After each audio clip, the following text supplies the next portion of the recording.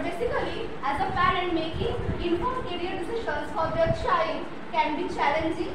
This presentation aims to empower with knowledge and resources to support their child's career journey. In the next slide, after that, they polled the questions for parents, which was, what is the most important thing students require to succeed in the world of work? And received responses like you can see, passion, skill, dedication, patience, concentration, problem solving. Okay. In the next slide, after conducting a parent survey, they found that as you can see from the screen, parents had the options to share multiple preferences. So the top 4 choices that came up were medicine, engineering, IT and government sector.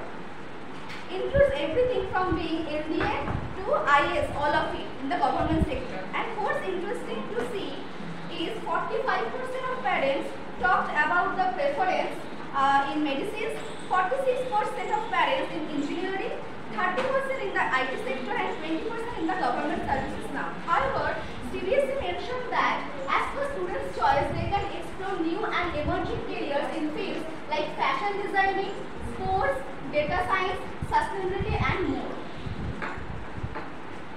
In the next slide, there are several objectives on the topic such as empower CBSE parents with knowledge about different career paths, provide resources for parents to guide their children's career choices, encourage parents to support their children's.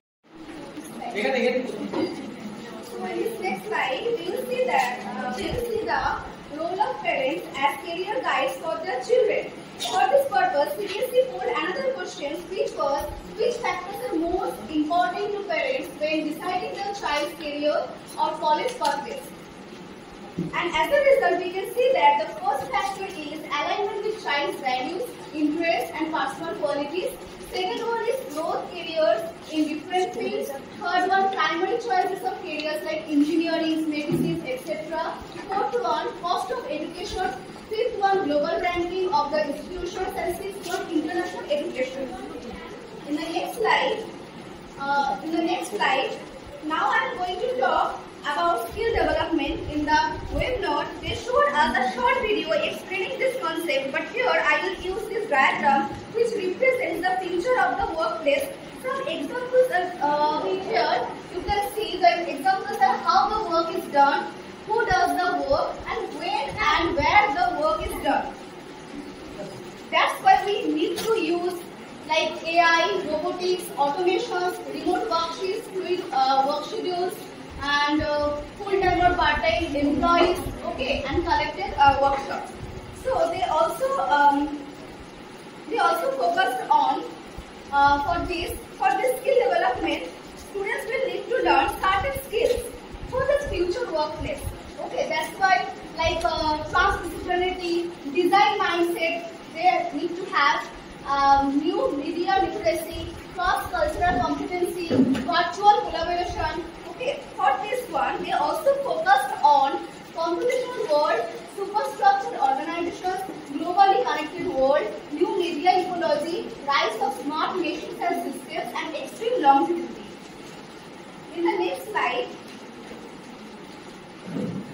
here are some implementation we can carry out for our students, such as parent orientation program, career workshops, resource distributions, one-on-one counseling, student skill development program, parent-child interactive sessions.